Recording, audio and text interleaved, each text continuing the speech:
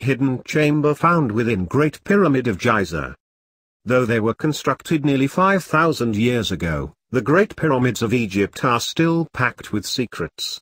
Using a technique that leverages the power of cosmic rays, scientists have confirmed the presence of a large empty space within Khufu's pyramid. A void that's signaling the presence of a possible hidden chamber. It's tempting to think that all the great archaeological discoveries from ancient Egypt have already been made, but new research published today in Nature shows there's still plenty for us to uncover. An investigation into the internal structure of Khufu's pyramid, the largest pyramid in Giza, has revealed the presence of a large and inaccessible void within the structure. The researchers who led the study, Medite Ubai from the Hip Institute in France, and Kunira Morishima from Nagoya University in Japan, won't go so far as to say the cavity is a hidden chamber, but they're reasonably convinced the internal feature is a deliberate architectural feature of the pyramid. As to what's inside is anyone's guess, but the presence of artifacts and funeral items are not out of the question, according to Egyptologists.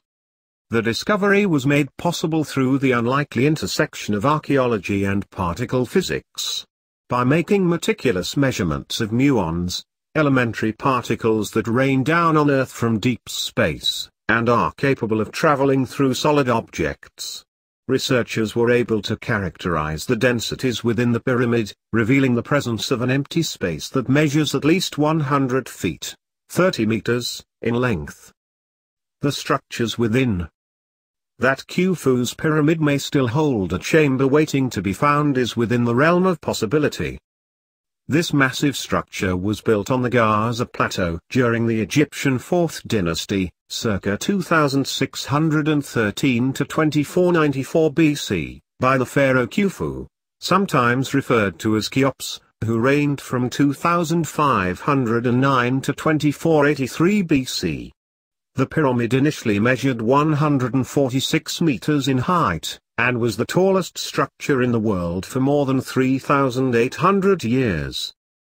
There are 3 known rooms inside the monument: the King's Chamber, the Queen's Chamber, and an unfinished room cut into the bedrock upon which the pyramid was built.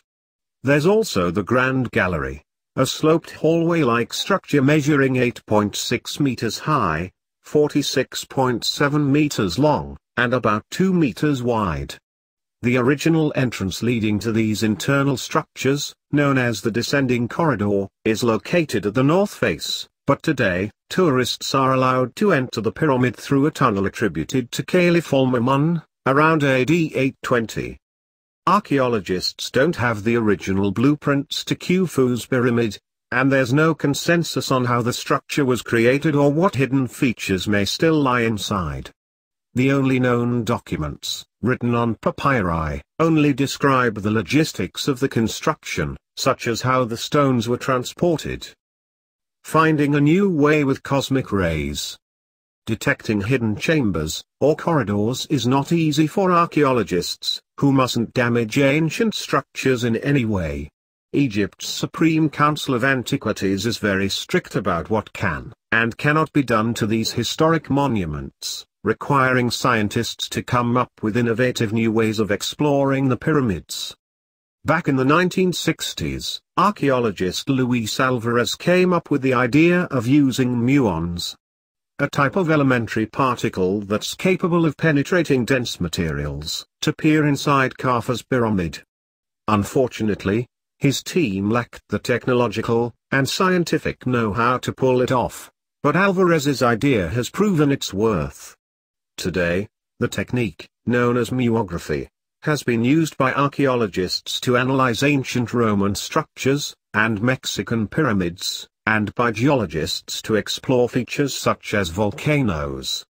Muography has also been used to assess damage at the beleaguered Fukushima nuclear power plant, and by the US military to find hidden caves and tunnels in Afghanistan.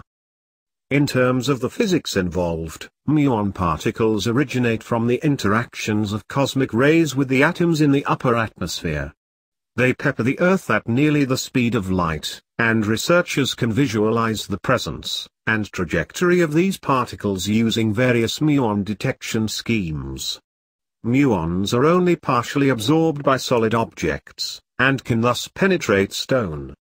But by mapping the positions and trajectories of these particles, researchers can visualize the internal composition of solid structures, revealing things such as stone formations or open-air cavities. Similar to X-rays which can penetrate the body and allow bone imaging, these elementary particles can keep a quasi-linear trajectory while going through hundreds of meters of stone before decaying or being absorbed, write the researchers in the new study. Last year, the Scan Pyramids project. The same team of researchers involved in this latest discovery used muography and infrared thermography to uncover a corridor directly above the Great Pyramid's original entrance. Using the same idea, the researchers have now discovered the large void located directly above the Grand Gallery. To validate the presence of the void, the researchers recruited specialists from 3 different institutions. Each team employed their own unique muon detection technique, and stationed their scanners both within and outside the pyramid. Researchers from Nagoya University used nuclear emulsion films to track the muons in 3 dimensions. A team from France's Alternative Energies and Atomic Energy Commission used scintillator hodoscopes, and researchers from Keck High Energy Accelerator Research Organization did it using gas-based detectors. Because only 1% of muons reach the detectors, data must be meticulously accumulated over the course of several months. Explaining the void. All 3 teams reached the same conclusion. There's a large, open cavity directly above the Great Gallery, and it's about the same size and shape. The void is about 21 meters above ground level, and is at least 30 meters long, but the researchers aren't sure of its inclination. So what is it? During a press conference held earlier today, the researchers stubbornly refused to speculate. "We're avoiding the word chamber," said Mehdi Tayoubai. "We know that it's a big void, but we're not calling it a chamber." The Scan Pyramids scientists admitted they're not experts in this area, and that specialists in Egyptian architecture should use this discovery as an invitation to join in and help explain the mysterious cavity. There are still many architectural hypotheses to consider. In particular, the big void could be made of one or several adjacent structures, and it could be inclined or horizontal, write the researchers in the study. The detailed structure of the void should be further studied. More interdisciplinary collaborations will be required to help understand the pyramid and its construction process. Importantly, the researchers were able to rule out non-void possibilities. Because small gaps or crevices cannot be detected using the muon technique, there's virtually no way the space is a Swiss cheese of stone, as some scientists have speculated. It's also unlikely, the researchers say, that it's just a sign of interior wear and tear, some kind of collapse, or construction flaw in the design, or the juxtaposition of small and large stones. Importantly, the area in question produced the same muon data patterns as scans made of the Grand Gallery, unknown void within the structure. Kathleen M. Cooney, an associate professor of ancient Egyptian art and architecture at the University of California, Los Angeles, says it's too early to speculate about the true nature of the void, but a hidden chamber is not an impossibility. Cooney, who wasn't involved in the new study, said Khufu and his father Sneferu, unlike their Third Dynasty predecessors, began to float chambers within their pyramids. To construct these internal structures they had to build from the bottom up, she told Gizmodo. They had to create the chambers and passages as they built upwards. To make these interior structures inaccessible, Cooney says the ancient Egyptians refrained from making adjoining corridors, and cased the pyramid from the outside to prevent access.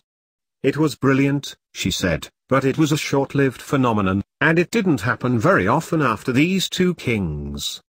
Like the Scan Pyramids archaeologists, Cooney doesn't know what's inside the void, but she said, It would be extraordinary to find potential materials, such as funerary items, and treasures that are almost 5,000 years old. Potential paths forward. The obvious question at this stage is to ask what archaeologists plan on doing to find out more about this mysterious structure. During the press conference, the researchers said they'd like to perform more long-term muon scans of the structure, and from different positions. This should allow them to create a more accurate picture of the space, and possibly find more hidden features. More radically, INRIA researcher Jean-Baptiste Marit, a member of the Scan Pyramids team, is currently designing an innovative robot that will be capable of squirming through a very small hole, and possibly fly like an aerial drone once it's within the cavity. Unfortunately, the void is located in a very difficult place to access, and some drilling may be required. This prospect could be minimized should the researchers discover hidden adjoining corridors. Take the recently discovered corridor above the original entrance. This passageway could contain a tunnel all the way to the void in a mirror image of the structures below it. If an exploration has to be imagined, a good starting place would be from the suspected corridor at the north face, explained the researchers at today's presser. But for the moment there is no discussion about that. This is not our responsibility. But because we are engineers, and because we love innovation, we asked Jean-Baptiste to join our team, and we are currently in the thinking and design process. But as Cooney explained to Gizmodo, the researchers will still have to get past the Egyptian Antiquities Ministry. When you claim something like this, and even when you've got great science behind you, the Egyptians still have control over their national patrimony, she said. Ultimately, it'll be up to them as to how they'll want the pyramid investigated and analyzed as the archaeologists move forward. She also says that outside researchers will have to work with an Egyptian team, and work within the convoluted Egyptian political process. Lastly, Cooney made a plea to both the press and the public to remain patient. We need to stop rushing archaeological discoveries that don't need to be rushed, and push scientists to make declarations about discoveries that aren't yet proven, she told Gizmodo. It's important to remember the old adage, archaeology is destructive, and realize that the next generation will be able to do it better.